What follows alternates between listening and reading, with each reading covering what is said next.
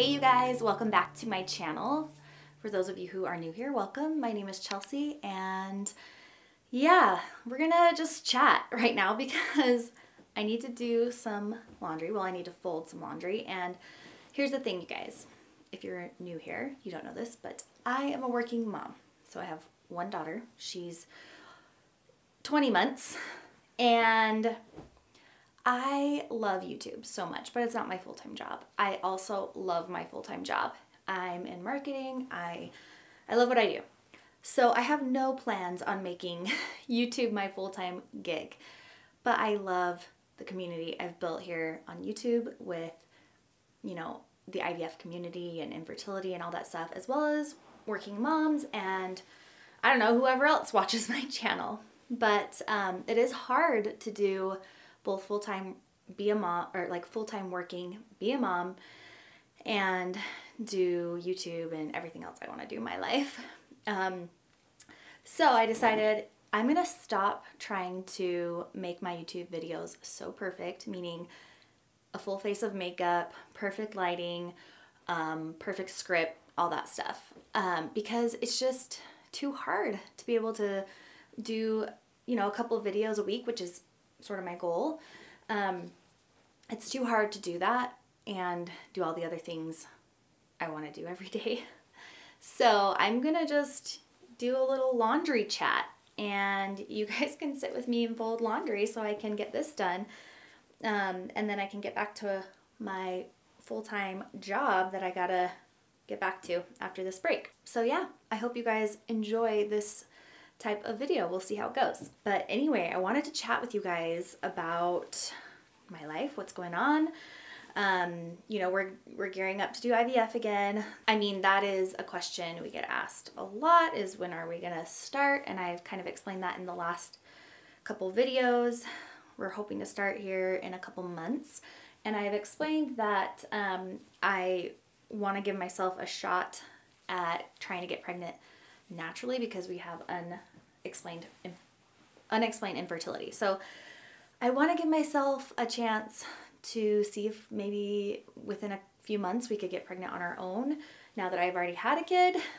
I did get pregnant via IVF the first time, but I'm really hoping that, you know, I mean, I'm not really hoping, let's be honest. I'm really just planning on doing a frozen embryo transfer with one of the 2 embryos we have left over, but it would be cool to like get pregnant naturally and not know the gender of our baby, because we do know the 2 genders of the embryos that are frozen. They're girls. I've talked about that a lot here on my channel, so I'm not keeping it a secret from any of you newcomers. And I'm sorry if you can hear my laundry folding. I don't know if the audio is going to pick that up, but anyway, I'm sorry for that.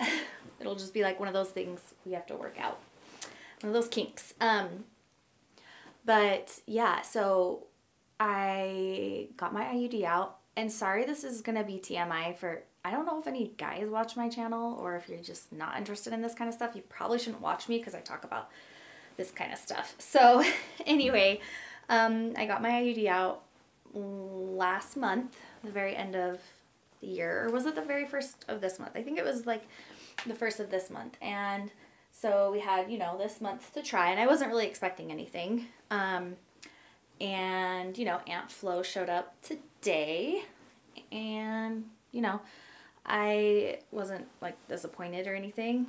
I was just like, oh, okay, you know, because I really didn't have, like, these high hopes that I was going to get pregnant the first month of not being on birth control anymore.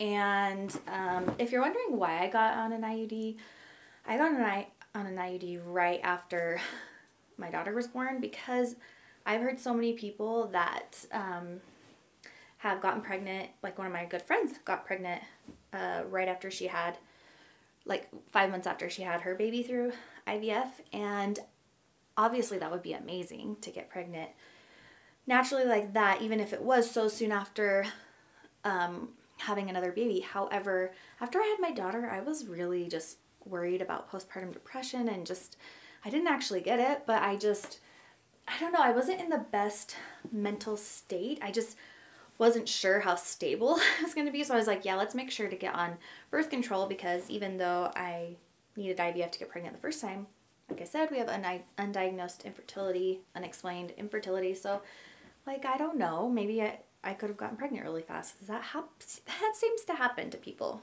Anyway, so that is why I did get on an IUD, for anyone who's wondering that. I don't know if you're wondering that, but I just thought I would explain that.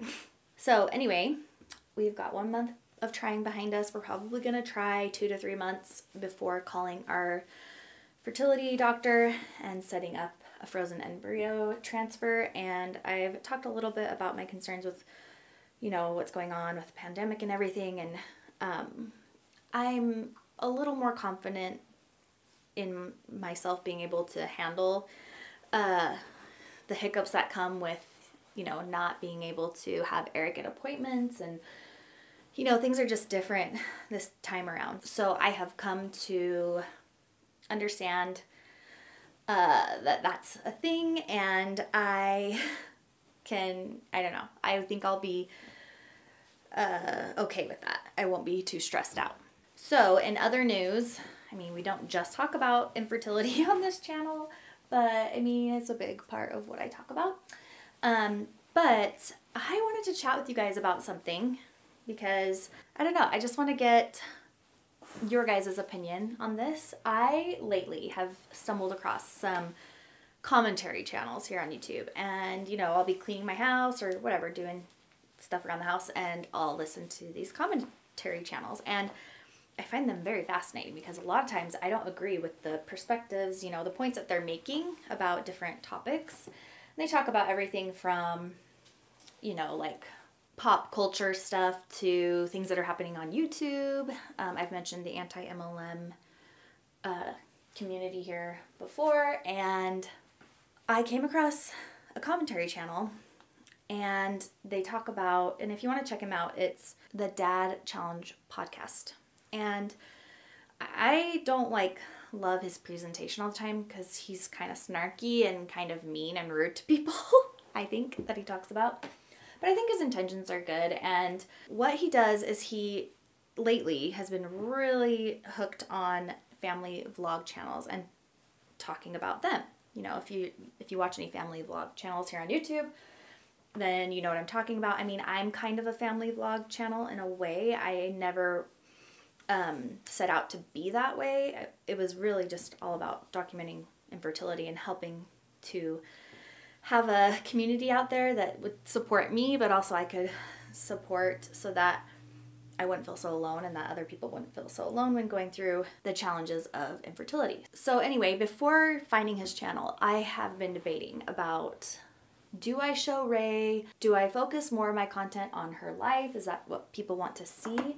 But then I'm like, even if they want to see that, am I okay with that? I don't know. One, I withheld from showing her a lot in the beginning because, I don't know, like, my channel is based a lot on infertility, and I didn't want to shove my baby in people's faces that are trying to get pregnant, and, you know, I just wasn't sure how to navigate that. And then I started feeling less and less comfortable with putting her face out there for everyone to see and just all of her life, because, you know, it's she can't decide right now if that's what she wants, and I don't know, just for privacy reasons and security and safety, I just didn't feel good about it. And there's sometimes even when I myself just get nervous about putting myself out there for safety reasons, and I go back and forth with the whole idea of what it even means to be an influencer or a YouTuber, and sometimes it sounds like, oh, that would be so fun to just continue to share my life and make it my full-time job. Actually, I've never, let's be honest, I really have never wanted to make this my full-time job, but you know, it's a good side hustle, and don't get me wrong, I do make money from YouTube, and it's a good little chunk. It's nothing huge. I definitely don't make as much as even other people that have the same amount or less of subscribers as me. There's people out there that make more than me that have less subscribers because they just do more content or more niched or trending content. And my niche is pretty specific with infertility, so, and IVF and all that stuff. So I do make money for my YouTube channel, but I don't, it's not you know, anything huge and significant, but it's a good little chunk. And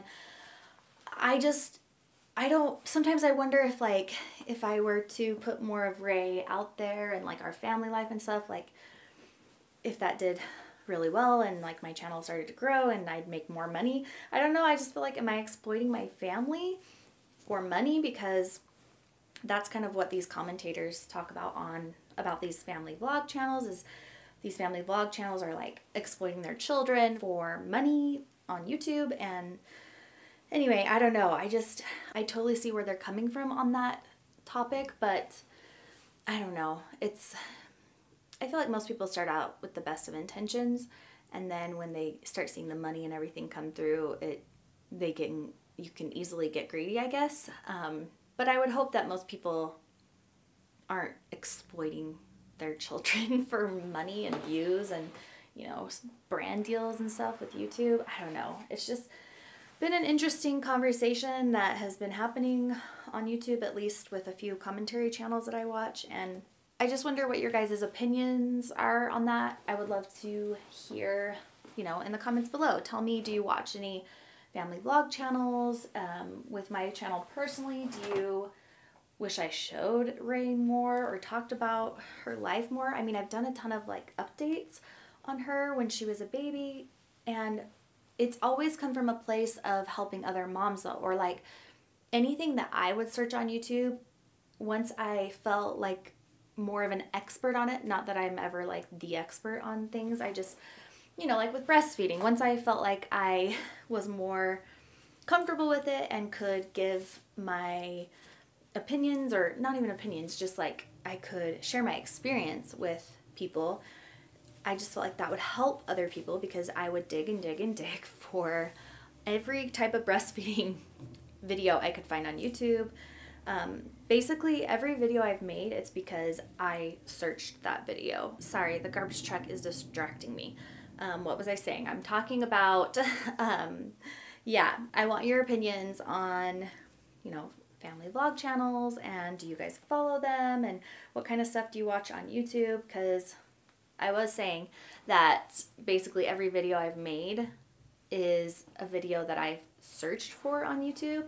And so I just feel like, especially like, that's how I started my YouTube channel with IVF. I was like, I can't find enough IVF videos. Like honestly, I would watch every single thing I could possibly find on it, because I just wanted the support, and I wanted the knowledge, and just to know what to expect with my own journey. So that's why I filmed it, because I was like, I know this can help someone. And it was also cool to be able to now look back on my journey. Anyway, that is what has been on my mind lately, the whole family vlogging situation. Again, please share your opinions in the comments below. I always really appreciate your guys' perspectives.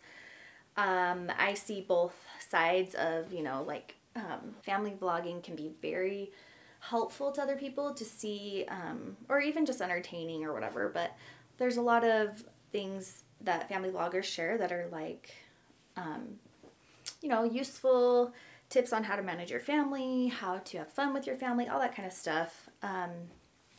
But then it can, I do think it can get to a point where you're exploiting your children. Like there are videos I've seen from family vloggers, like even just the clickbaity titles or thumbnails that are like, I don't know, exploiting your kids' experiences with like their first kiss, or I don't know, I'm not into that. I don't like that.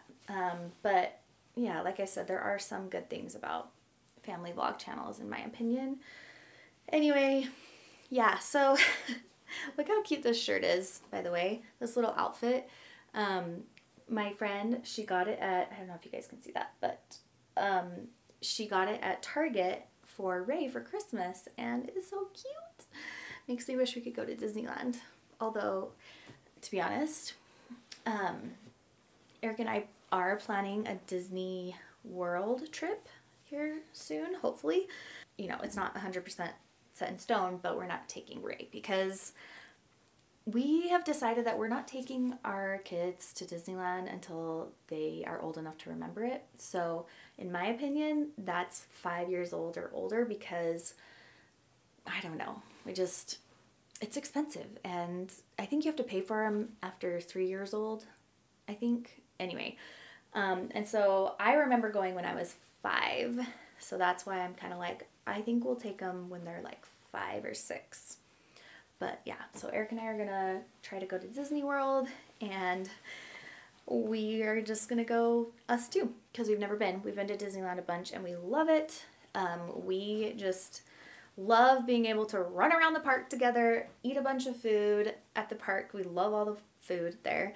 And then just like go on ride after ride after ride. And anyway, it's really fun. So yeah, and then I think it will be really fun, of course, with Ray one day. But yeah, until she can really keep up with us and appreciate and remember it, we're just not going to take her. And I feel like so many people disagree with me on that, and that's totally fine. Because I can see why it would be really fun to take your kids no matter what age they are, because, you know, they see the magic of Disney, and you get to see that through their eyes, and that would be really fun. But at the same time, it's just not how we do Disneyland, especially with Star Wars, you know, having Galaxy's Edge there. It's like so fun for Eric and I, because we're huge Star Wars fans.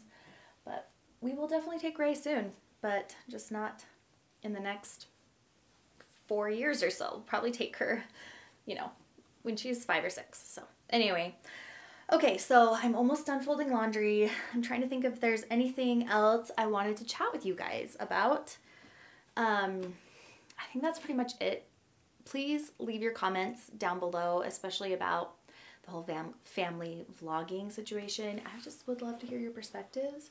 I still don't know what I'm gonna do. I talked to Eric a little bit about it, and you know, he's not uncomfortable with showing Ray. I mean, I'm sure he has boundaries the same as I do of, you know, certain things we wouldn't show to the internet and to the world, but he has seen how my channel has really helped other people, and you know, maybe there are people that could benefit from learning more about like Ray and, I don't know, and our family dynamic and everything. But I don't know, I'm just really curious what you guys think about all of that. Thank you so much for hanging out with me while I fold laundry, and I can't wait to chat with you guys again. I'll talk to you later. Bye!